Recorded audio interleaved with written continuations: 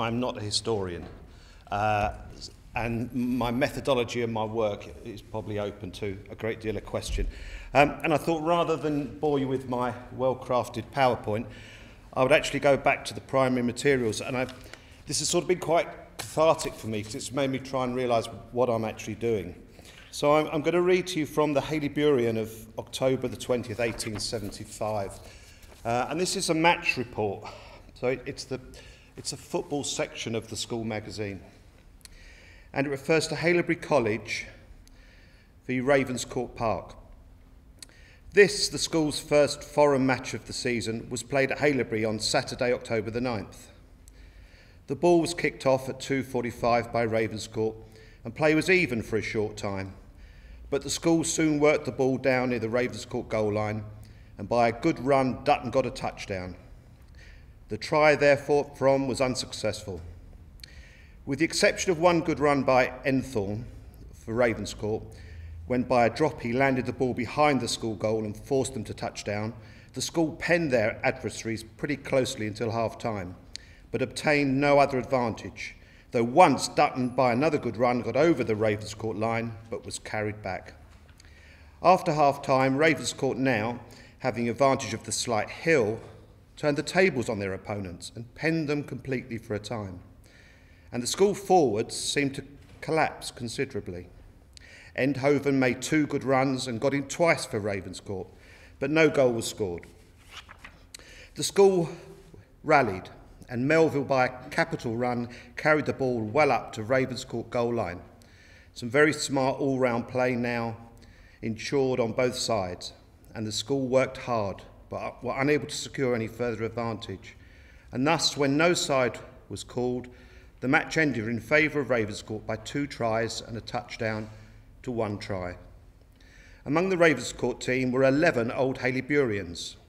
For the strangers, Endhoven, Shaw and Blomfield did good service behind the scrimmages, whilst Giles and Pavis were especially noticeable forward. For the school, Melville, 3/4 back, and Dutton, half-back, were very useful. Now, what's this sort of reminding me why I was doing this? Because then there's a list of the players. And Ravenscourt are not a school, they're a club. So immediately we've got this quite interesting thing that we've got a school team, and it's a school, or is it a college, which is another interesting issue, and there's 22 on one side and 20 on the other. So you've got this sort of quite strange phenomenon going on. And then we've got a list of the following matches still to come. Marlborough Nomads, Jesus College Cambridge, Cambridge Rugby Union, the Old Boys, Richmond, and Ravenscourt Park Return. So in 1875, Haileybury aren't playing a single other school at rugby, which is quite an interesting idea because I'd have assumed that they would have this fixture list against local public schools or relatively local public schools. But they don't play any public schools, but they play men's teams. And then we see this other phenomena that they play a lot of Cambridge sides, and a lot of the teams they play consist of old Haileyburyans. So Marlborough Nomads have a lot of Haileyburyans in them. So this is boys playing against men, which seems quite odd. And then even odder, the old Haileyburyans, which is the Old Boys, will then go and play against other schools. So instead of the schools playing against each other, they're playing against men all the time, both ways around. So I was a bit intrigued by all of this, but this is where I started. So here is Haileybury. It's quite a magnificent place. And there's a lot of history.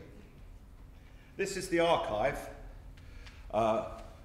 in this bit here, where I've spent quite a few hours. Bizarrely, it has no electrical power. So you have this incredibly amazing place, and there is not a single socket in this room. So I go in there and I meet the archivist, who's an art historian, and busy myself. Just a bit about the history of the college. There's a lot of confusion about Haileybury. It is a public school now, but previously those buildings and that site was occupied by the East India College from 1806. Some sports historians have wrongly attributed East India College to Haileybury School. So, for example, it's credited with having rugby there or football there in 1830, but this has nothing to do with Haileybury School.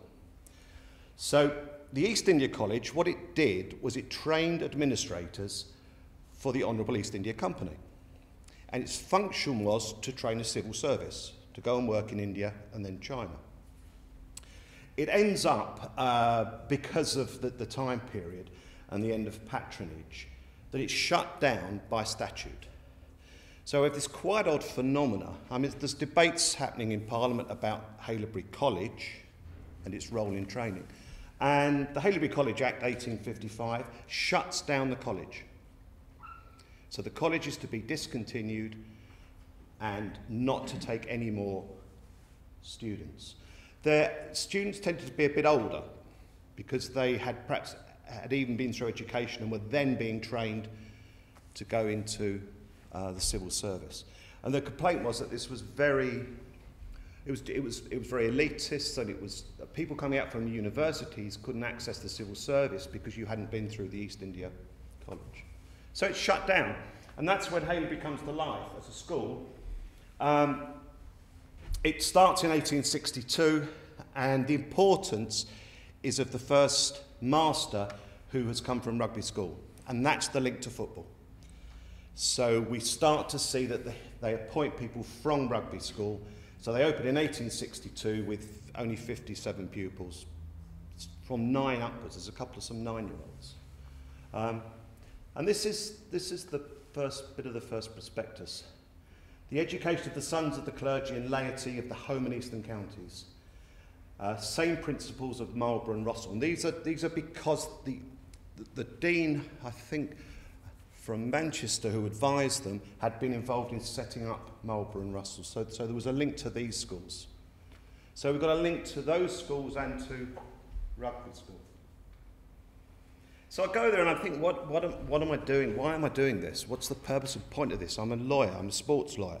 Why am I delving around in the archives, in the cold, very cold archives, in the Rudyard Kipling room? They have the Rudyard Kipling archive there. So I sort of started trying to coalesce my thoughts for this. And this has been the saving grace, this thing. I found a portable scanner. This is just portable, just about portable. And what is unbelievable about it is it reads the pages that are on both sides, and it collates them, and you then turn them into searchable PDFs. I doubt I would have survived in there going through and taking notes. Now, there's been a quid pro quo. They've let me copy all of the material because I give it back to them as a digital. So I'm digitising their archive for them effectively, and at the same time being able to work with PDFs.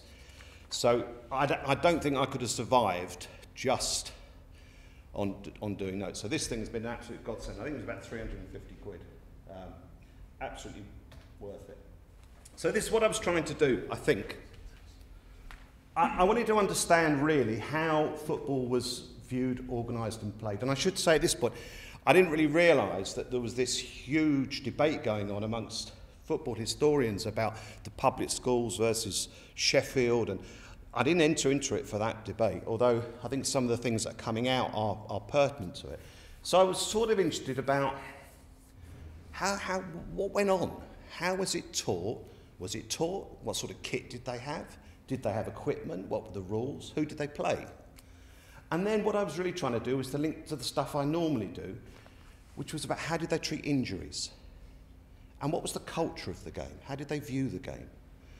And I'm really interested into seeing whether what we now see in the game of rugby goes back to the culture that started in this period of time in the latter part of the, or mid-latter part of the 19th century. And I've started to see a clear link to what was going on then to what's going on around the debates now. So I'm trying to draw out those things. I think it's quite difficult to do, but that's my aim. And at the same time, I'm picking up the sort of micro bits. And this is my source. This is the first one, the school magazine that started in 1868, the Haileybury. It was sixpence sold to the pupils. The most interesting thing, one of the most interesting things about it, it's anonymous. And people posted contributions into a box that the editorial group, don't even know who they are because the editors aren't listed, would look at, and correspondence would be through the magazine itself. So if you submitted something, you'd find out from the next issue whether or not it had been accepted. So we have a little section called Answer to Correspondence. KNB, not up to the mark. Or A, we refer you to the letter by H in our present number. So this very strange method of producing copy went on. So I've got that, but there's not that much written about Haileybury School. There's a couple of books by Milford, and then there is some stuff about the old college that links about the building and the grounds, but there's not that much written in the same way there is about the other schools. But this is where I'm up to so far. And I've done about the first 100 issues of this magazine. It came out about 8 times a year and is somewhere normally around about 12 to 20 pages, depending on what's around. This is a recollection from a pupil who says, I remember in 1863, Mr. Butler, who was the first master of the school, Reverend, standing on the steps of the pavilion with a call-over list in his hand, and then setting who were to play on big side. They had 60 on a side. So he would call and he would get the 60, who was in the 60. And another teacher, master, remembers, I remember being sent occasionally by Mr. Reed to arrange football games among the lower school and coach them. I think the scheme was drawn up by Mr. Butler. What we actually see is the master of the school is responsible for developing this game. And the other teachers don't really have much of a role to play in it. And then we've got the houses that become quite important. And no kit. No one ever thought of changing for games, except on very grand occasions. None of us had football jerseys. And I remember when playing for the 6th against the modern school, getting a try which I converted into a goal, because Isaacson was too much of a gentleman to hold on to my clothes. They're actually going and playing on this incredibly muddy field in their normal clothes and haven't thought about changing into or having any other kit. And here is a picture of the 1871 side, who by now have got some kit. This is the 20. So the school at this point in time is picking a 20. And a group will have left the school, and then whoever remains stays in the 20, and then you promote into the 20.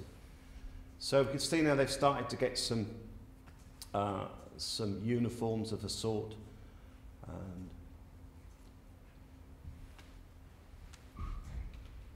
here's them playing on, I think this is called 20 acre. So they have got a few pictures, but they're not particularly good quality. But it's just a massive. And the school at this point is divided into 6 houses. Colville, Battle Frere, Edmonstone, Lawrence, Thomason and Trevelyan. These are named after the great and the good from the school. These become really important for the rugby, for the football. So I thought I'd look at the cricket fixtures as well as to see what the cricket was doing. Cricket, they were playing Wellington School, Uppingham School, Rossall, which was part of this link to the school originally, and interestingly Cheltenham as well. Both these games, one at the Oval and one at Lord's. So they would actually go and play at these very grand grounds. But so we start to see cricket having fixtures, a few fixtures against other schools. So cricket is being played against a few other schools, not many, but football is not. So I've identified 3 types of fixtures. The house matches, the houses become very, very important. And they're pitted against one another. And they take this from Eton, the idea of the cock cup, the cock house, the most important house, the cock of the walk. So a lot of it's house matches. These house matches last for 3 days. They play for 3 consecutive days. Often ending 0-0 without any result. Then we have what they call foreign fixtures. These are against outsiders, outside teams. And then we have internal matches. So this is what I've found so far in terms of our foreign fixtures, our outsiders. Lots of teams from Cambridge. Lots of Haileyburyans went up to Cambridge to university and would play football there, and then would come back and they would either invite Haileybury to go and play them, or they would come back and bring a team. So various Cambridge teams. Jesus College, they had a link to and would play. Guy's Hospital was a regular fixture. King's College was an irregular fixture. Marlborough Nomads, which was a wandering side, they used to play twice a season. Then they start to play a past-present game in 1868, which becomes one of the most important games for them. Ravenscourt Park. They then start playing Richmond, who are viewed, I think, at this point in time as probably one of the premier football clubs around. So they have a fixture against one of the best clubs. There's a fixture listed for Blackheath School, but I can't find any report of them actually playing it, so whether it actually was played or not. And then they travelled a little bit and played West Kent, and then they start to play St Paul's. There is a record of. They then play Cambridge Rugby Union. So there's a lot going on at Cambridge, and Cambridge seems to become the focal point for their fixtures. So these are their foreign fixtures, but few schools. What they love doing is they love these internal games. So the prefects will play the rest of the school. The 6th will play the school. The best 20 will play the whole of the rest of the school, however many want to play. And then the clergy would play the laity. If your initials were A to G, you'd play against H to Z. The quad against the non-quad. They were very keen on dividing themselves up physically, so this bit would play this bit. The patriarchs against the rest. The 2 best houses against the rest of the school. Those with an R in their names would then play against the rest.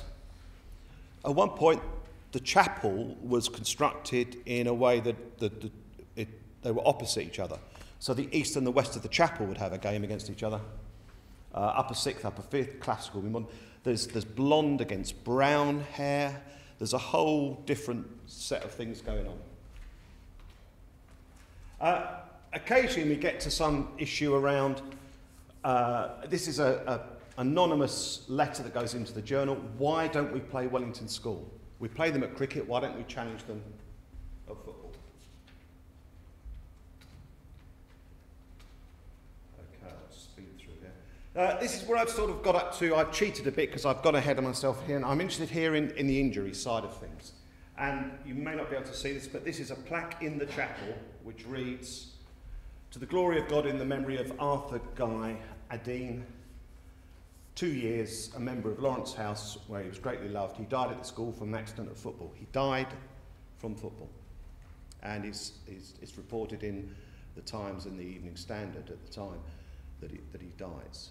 So this is where I'm going to start to think about injuries. There's nothing in the way of reporting of injuries during this period that I'm looking at, apart from sprains and things. So injuries are starting to become an issue there. And this is the sort of link that I've got so far to the current day. It's all about being compulsory.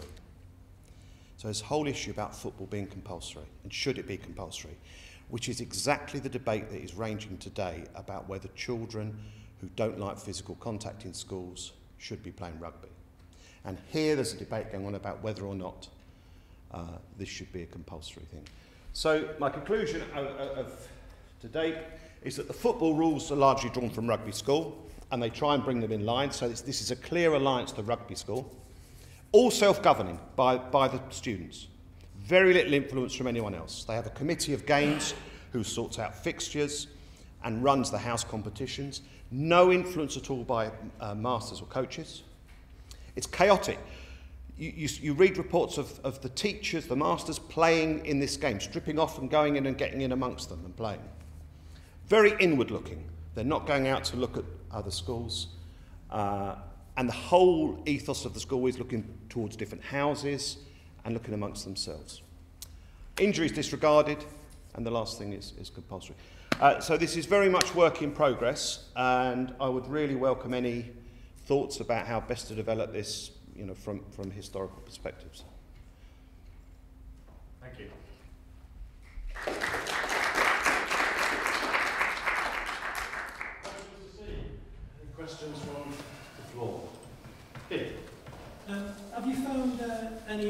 education in terms of how they thought about the value of the sports that they played. You know, things like whether it's character building and about amateurs and that sort of thing. The interesting thing that's come out is that they feel, I think they're a young school and they're a bit in awe of some of the other schools, and they think football is important if only because that's what a public school does. So it's almost like a secondary view of football. We do football because that's what public schools do. And it also keeps them out of mischief. They say there's a lack of things to do in that term apart from football, largely because of weather and facilities. So they've got established rackets, fives, cricket. Football is the whole school. None of the rest of the sports are compulsory. So there is a bit about character occasionally, and once they start going through pen pictures, they talk about character in them. But it's not that sort of muscular Christianity approach doesn't seem to come out particularly, is what I've read. But then this is being written by students, so whether they would appreciate that or not, I don't know. I don't think their fixture list that it shows that unusual really, because I mean it's to me what it suggests is what a small world football was really in the 1870s. You're looking at it's very much a minority occupation in a sense, and I think if you look at other public schools, you start to see inter-school fixtures appearing depending on quite often I think on geography, whether they're close or not. But even so, these games where old boys are involved, and probably a lot of those fixtures are built on personal connections in the end, one way or another. I don't think that was that unusual. I was going to ask you, because the RFU is what, 1871, isn't it? I think. Yeah. Were they involved in that in any way? Do you get any sense of it? They're very big in the Calcutta Cup, right. And there's quite a few Haileyburyans are involved in the Calcutta Rugby Club. And that's a big thing because they go on, they have quite a few internationals. But I think the odd thing I found with the fixture, I thought if they're playing Wellington School at cricket, why aren't they playing them at football? Yeah. And if they're playing Uppingham, why aren't they playing them at football? And there is a thing about locality because they do play cricket against Shrewsbury and say, well, it's too far to go, so we'll knock that one on the head. Yeah. But I suppose it's then you've got the old boys playing against the schools, which seems odd. And you sort of, why aren't the schools just playing against each other? I guess it might. It's just easier to. I think the old boys would bring the teams down. Yeah. Oh yeah. Yeah. Which made travelling easier. Yes. Yeah. Dave? I'm just thinking on that point. I'm just wondering if they couldn't agree the rules. If that was a factor at that particular time. Cricket had long-established rules and everybody knew what they were playing. But whether there were differences between schools in the way they played football, and therefore there wasn't the opportunity for them to agree the rules. They do bring their rules in line with rugby quite deliberately because they say we've checked these and these are in line. And there are only 17 rules at this point in time that they have. And occasionally they're clearly upset with games ending without a score. Because at one point you get nothing unless you convert the try, so you get nothing at all. So they then say, well, okay, if tries will count if there's no goals, and then they start amending the rules slightly. But they did try and bring them in line. I think they're certainly in line with Cambridge rules, because that's why their link is to Cambridge. So what I need to do is to track rugby to Cambridge and how those rules are in line. Cricket is odd though. There's games of cricket where they play the 11 against the 22. So you've got 11 on one side and 22 on the other. So the 11, when they're batting, I assume that they were all fielding, they've got to bowl out 22 players twice. It's just an extraordinary way of playing. I just wonder on the different sports, were the masters involved in other sports in terms of organising fixtures outside of the school, where you said that it's more chaotic and student driven in the rugby? Is there evidence that, say, the masters are organising fixtures with Wellington and other places? Is that? It seems to be this committee of games, which was the head of the houses, which was the student head of the houses, and that the master sat on it, but often didn't go. But they've got no records of that committee, which is unfortunate. Those haven't survived. But this was the thing that ran all of the games inside the school, decided who had access to the fives courts, or would there be a rackets trophy. So there doesn't seem to be there's no coaches, there's no real role for the masters, apart from as involved in the houses. I don't know, it seems like it's just drip upwards. So the students themselves would organise the cricket matches and organise going to Lords and... Well, I've got no record of how they got there and who organised them. There's nothing in the bursar's accounts of being asked for money for it. So. Thanks, Dave. I enjoyed that. I particularly like the system of open peer review in the school magazine, which is feedback I would get. I've got a slightly different question. I'm interested in your role as a researcher as digitiser. Can you tell us a little bit more about that negotiation and what they're going to do with those digitised copies and what you're going to do with them? Well, hey, it's an odd place. And I don't think they have people who want to go and look at much stuff. Most of their stuff is around Kipling and war records. They're very big because they merged with the United Services College, which became the Imperial Services College. So they've got a lot of people with war records. Got a lot of people who've got the Victoria Cross, things like that. So most of their research that goes on there is looking around either Rudyard Kipling or war. And I don't think anyone's done anything around sport or anything else. So I just said, is it okay if I take pictures of them? And he said, yeah. I said, well, listen, the quid pro quo, I thought if you're good enough to let me take the pictures, I'll give you the copy. So I'm just effectively giving them the pictures that I've taken, so I collate them into a PDF, and it just makes it, the person who comes next doesn't have to wade through the books and has just got access to searchable PDFs. But are you free to distribute what you've copied? Well, copyright's long since gone in them, so yeah, I don't see why. It's not been broached, to be honest. There may well be libraries or universities that would be happy to put that in their catalogue. Yeah, I mean, I think that their archive it relies entirely on sort of one person doing stuff and developing it and keeping stuff, and so I think that the idea that someone can give him some digital stuff is probably quite attractive to them. So, I mean, I'm not particularly interested in doing stuff with the material other than the bits I want to use inside it, you know. So it's fine. I've never really thought of it, to be honest. It's not arisen. Might do later, I suppose. Time for a quick one. Yeah.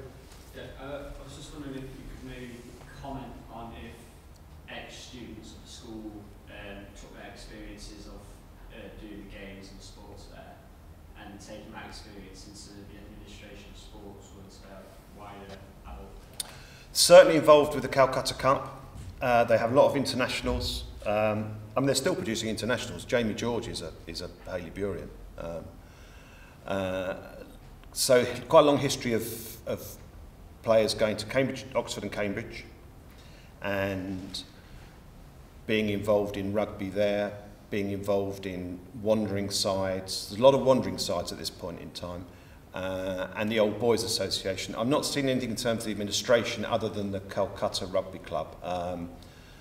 I've not traced anyone who's gone on into administration. I've been more looking at the sort of playing side of things, to be honest. But I'm sure, given that there'll be some somewhere. Thanks very much, Steve.